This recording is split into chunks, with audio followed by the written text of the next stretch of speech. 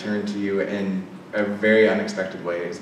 Just don't do it. It's easy enough just to declare them all in one way every time. The second rule is only call hooks from React functions, and that way the runtime can properly sort of hook into them and figure out what's going on.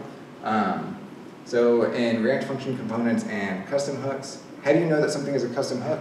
You should always prefix your custom hooks with the use prefix. And then you can use this fancy ESLint plugin that the React devs made. And what this will do is it will say, hey, you're using hooks in the wrong place. Or hey, you're using hooks in a conditional. So I think it's pretty obvious why hooks. Traditionally in class components, it's hard to reuse stateful logic.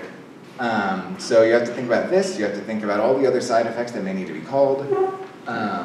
Complex components become hard to understand really fast. So the difference between our 30-line hooks component and our 60-line class component, like, it's just kind of a slog to read through it and you fall asleep. Like the bigger a component gets, the more difficult it is to understand. And classes confuse both people and machines. Like, even the most seasoned JavaScript developer still has trouble understanding like what this is and why they have to bind functions. And classes, especially in React, are not really the most natural way to go because you're inheriting from the React.component class, but like you never inherit from a component that you create, right? Like, I mean, I never do.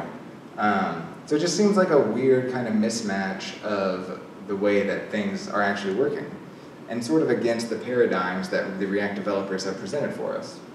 And I also think classes can confuse machines. So minifiers and transpilers have a lot of trouble with classes still, partially because they're so new, and so there hasn't been time to optimize for these things. But yeah, so like right now, your bundle size could be slightly smaller if everything was functions instead of classes. Don't hold me to that though, because if you add in the React Hooks API, your bundle will actually probably get a little bit bigger. Anyway, so what did we learn today? Hooks allow us to use state and lifecycle management without classes. Hooks allow us to reuse lifecycle logic. What am I just reading all this? Hooks cut my code in half. Hooks can be easier on your minifier. One thing that I haven't mentioned yet is that hooks are completely opt-in and backwards compatible. So what I don't want you to do tonight is to go home and make a bunch of JIRA tickets to convert all your class components to functional components with hooks. Because I don't want your manager to hate you and I don't want your manager to hate me. It's not necessary. What I do want you to do is the next time that you're using a functional component and you need to refactor it to have state, is to consider using hooks instead and see if you can do it more easily and with less work. Hooks just came out in React 16.8, which was released February 6th, 5th, something like that. In fact, I had a disclaimer slide in here when I first started writing these that said, hey, this is an alpha. Anything I say could be wrong in a month. But now everything I say is true. So believe it all.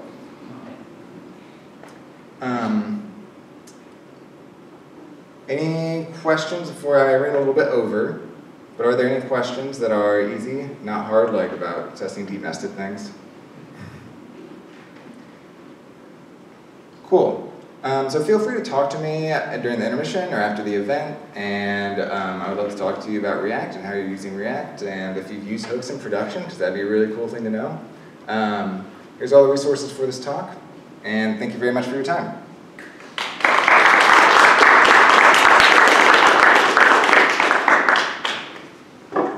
So now we're going to take a short 5-minute intermission while Eric gets set up, and feel free to eat more and wipe out the drinks, and see you soon. There we go. Okay, so like Larry said, my name's Eric Barnard. I work at Granular. I'm an engineering manager there. So if you see some code, you're like, that looks like stuff I used to do in like 2009. I'm a manager. Remember that. So yeah, so one of the things that prompted me to look at this topic is I've been building web apps for a long time. Performance is always something I try to pay attention to, but in a lot of legacy apps that I've worked on, that I've consulted on, they just seem to grow and get to a point where it seems to be really hard to, oh great, we're going to deal with this already. Okay. anyways, they grow to a point where they're slow, and and it's not just a quick slam dunk set of opportunities to make them faster. And so when service workers kind of came on the scene, I was very interested to see what that might bring to the table from a performance standpoint. So in the context of progressive web apps, what I'm going to be talking today mostly about is seeing how we can make our sites more performant. So if you were coming here to look at how we can do offline first design, that type of thing, you might get a little bit of that in here, but that's not quite where my focus is going to go. So yeah, real quick before we get started, is anyone actively running service workers in prod today? Yes. All right. No one to call your bluff. No one to heckle me, legitimately at least. So yeah, this is me on a daily basis. You can ask these guys. I tend to move faster than I probably should on some things. So so let me show you a quick demo here. So this is my my little demo site here. You can see it's like a business app. This is kind of where my life has mostly been focused on. Got a nice graph here. See if I can zoom in here a little bit. Okay. And what I'm going to show you here is this thing is slow. All right. I do have a service worker rigged up. What I'm going to do is I'm going to disable that for a second here. And just show you, here's what this site looks like when it loads. Ah, dang it.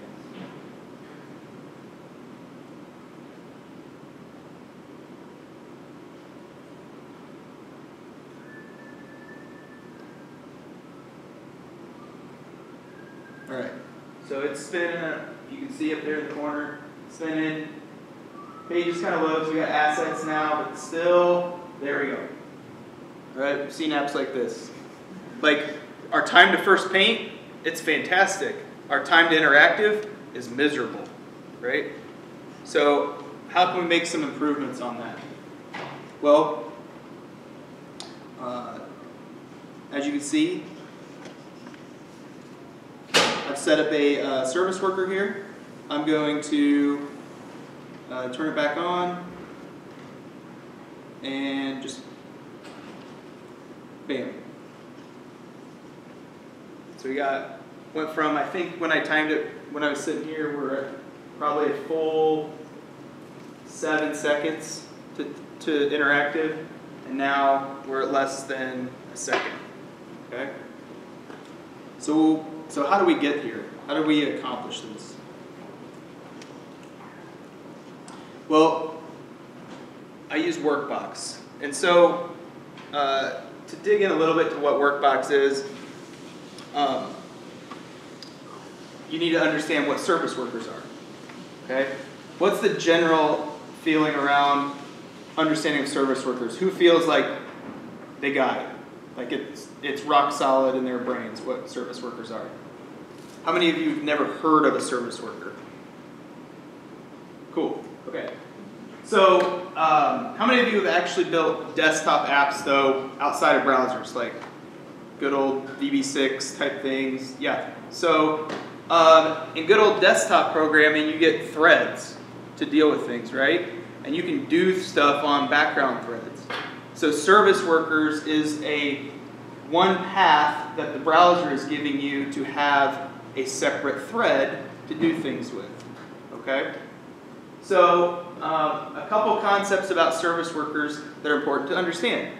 So per URL, per domain, you get one service worker for all the tabs that you might have open in your browser. So if you're at google.com and google.com is using a service worker, they'll have one service worker, and you can have 800 tabs open, but you still get one service worker. And so it's a really nice mechanism for being able to communicate between tabs. And for what I'm going to show you later, to be able to share data between tabs. Okay? So then, if you've heard a little bit about service workers, you might have also heard a little bit about web workers. Okay, web workers can be confusing if you're not in this every day. But web workers, it kind of goes back to that same concept I was saying about threads. It's also another way you can have a threading model. Web workers are meant more for, I need to do some computational intensive work. I don't want it to consume my singleton service worker. So I can actually just hand off, like I said, computationally intensive work to a web worker. I can run as many web workers as I want per tab. But you don't have access in a web worker to like a lot of the things that a service worker does. I'll show you that here in a second. So, and then lastly, why is Workbox all of a sudden something more special than anything? Well, I don't think it is, but y'all used jQuery before? Workbox is the jQuery for service workers, okay? Some people may shoot me for saying that, but in my kind of assessment at this point, service workers are new enough out there that there's still some rough edges, and Workbox helps you get right to business and accomplish things fairly quickly. Okay? So one of the things I'll show you here in my little code base here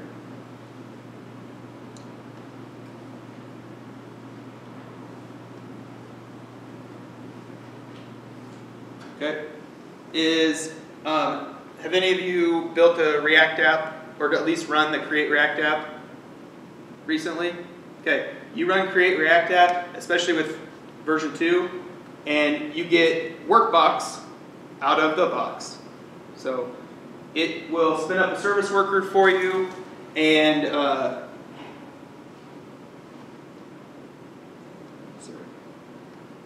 you can see it. Let me pull this up here. So I did this right before here because I wasn't sure about the network. Oh, come on.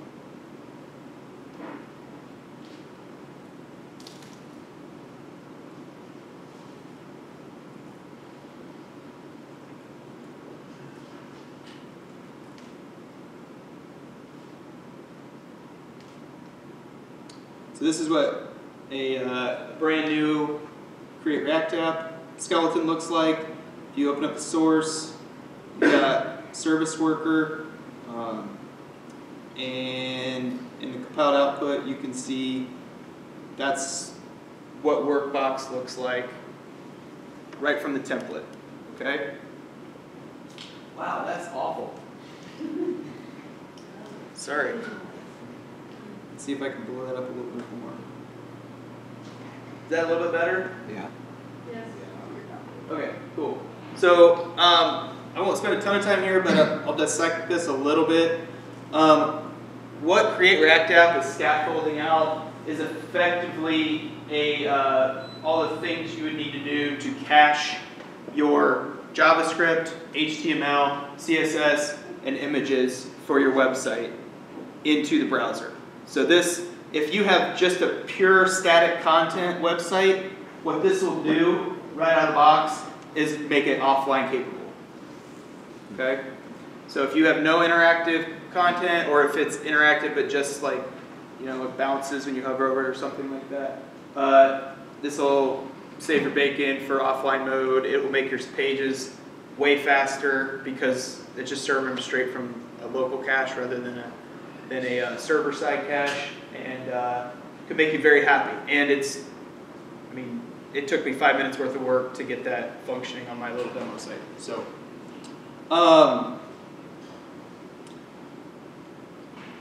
and so yeah, so like a little bit here, you can see the Workbox methods that it's calling pre-cache and route, and it's passing in this pre-cache manifest.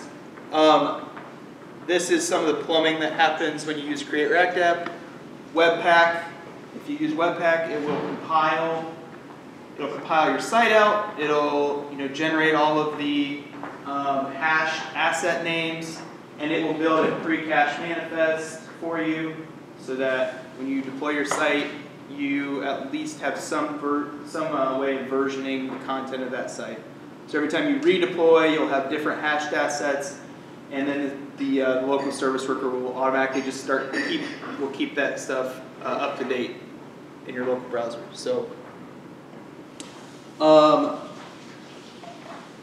yeah. So let's keep churning here. So this is what it looks like fresh out of the box.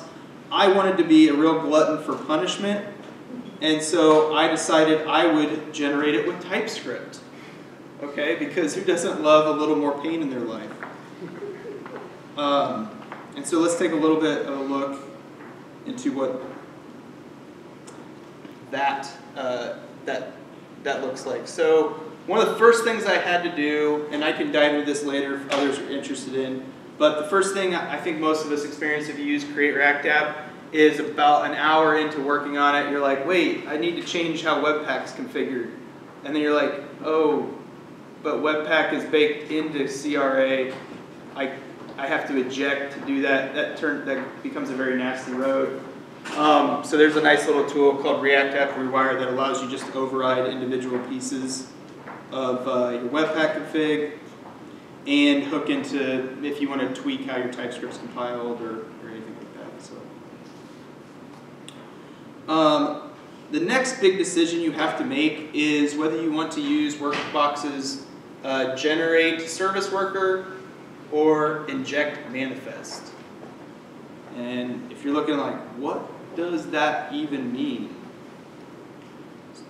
Google has a fantastic site that gives you pros and cons of what these mean. And what do these mean? So the generate service worker starting point is kind of what I described before. You take a static site, it's like, if all your stuff's just static, this will give you everything you need without anything extra. If you kind of want to go off the rails and do your own thing, then you want to inject manifest. Okay? So, wow, that is really tough to see. Okay. So then, let's look a little bit here at what happens when I want to build my site here. So I got my site, I got my main entry point for that. Get into this in a little bit, but here's the magic. Right out of the box with Create React App, it has a little function there to register a service worker, and that is what will get your service worker set up. And so you can kind of see this is all the generated code out of the template. But the real magic is basically right in here. So it's going to say, my service worker file exists here at basically my main